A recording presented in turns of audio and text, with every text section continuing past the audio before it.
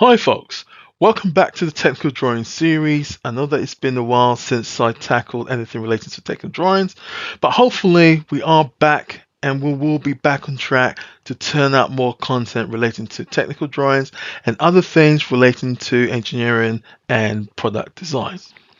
Exercise 2, we're then going to proceed to look at the construction of an isosceles triangle if we're given the following information. So if we're given information regarding the base, AB, to have length 60 millimeters and size CA, CB given at 100 millimeters. So let's give this a go. Hi folks, now we're going to tackle the second question relating to the construction of an isosceles triangle. So this is what I'm going to do. So I'm going to start off by laying out the lengths of the various sides of the triangle. So I'm going to start off by the base. So what I'm going to do is I'm going to measure that. So that measures, AB measures 60 millimeters, which is the same as 6 centimeters. So I'm going to stand at one end, scribe to cut the ray.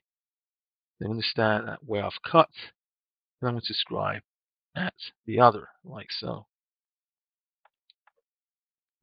Okay? So this is RA, and this is RB.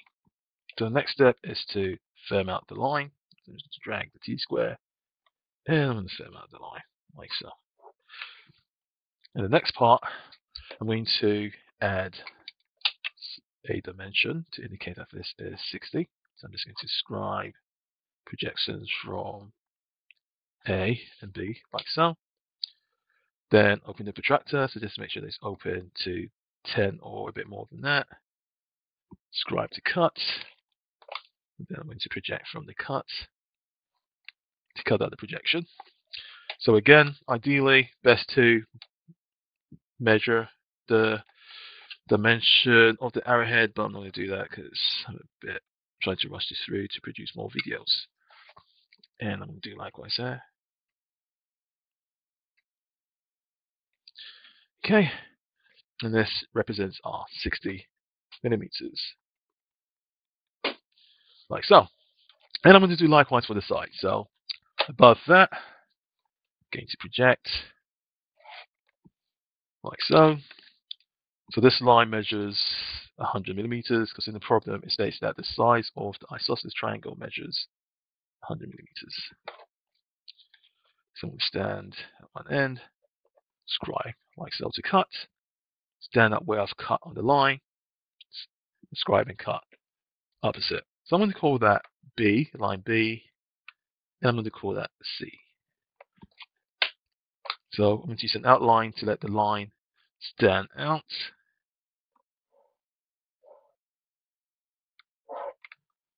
Like so. And similar to AB, I'm going to project to add dimensions. Okay. So I'm always going to use the same measurements here to allow for some consistency. So I'll bring our protractor. I can stand that either at B or C, and I'm going to project like so. Okay. Then construct our arrowhead.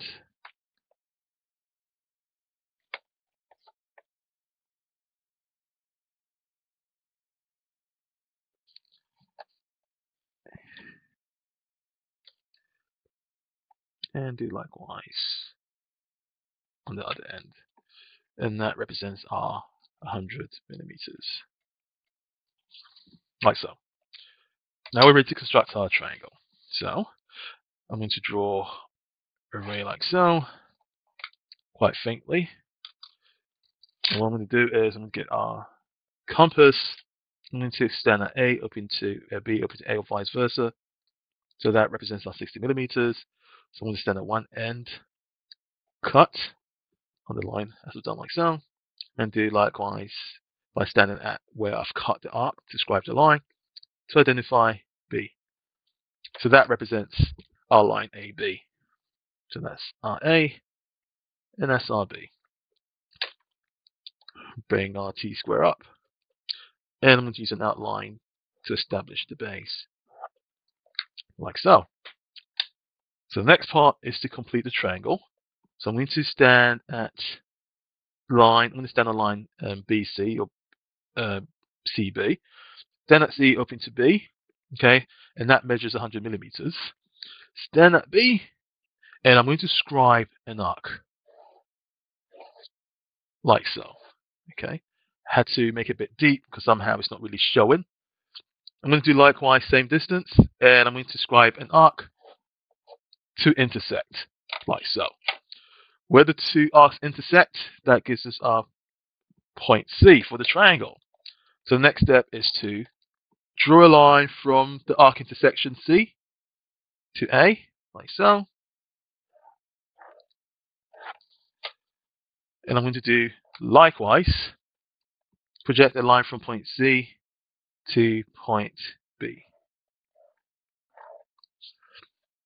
And there we have our triangle. So this technique is a simple but effective way of constructing any isosceles triangle if given dimensional information relating to the base and the sides.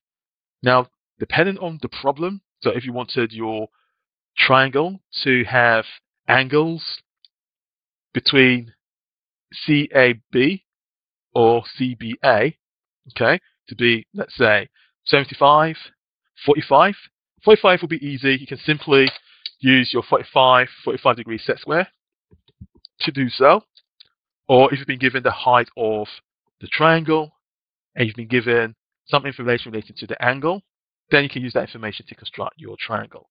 But this is more or less the fundamental way of constructing the triangle. And just for curiosity, let's use the protractor to see what the angle measures. So based on what we have, this angle measures about 70, 71, 72, almost 73 degrees. Okay, and if we double check on here, it's more or less depicted likewise, about 73 degrees.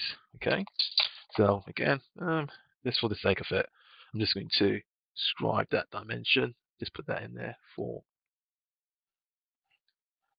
Okay, so scribe an arc like so. Then we do our arrowheads. Okay, so again, you can use the curve side of the protractor if you want. Okay, do likewise here. And this measures, so just use a different color. And this measures about 73 degrees. And there you have it, folks. So the next video, we're going to have a look at constructing a scalene triangle.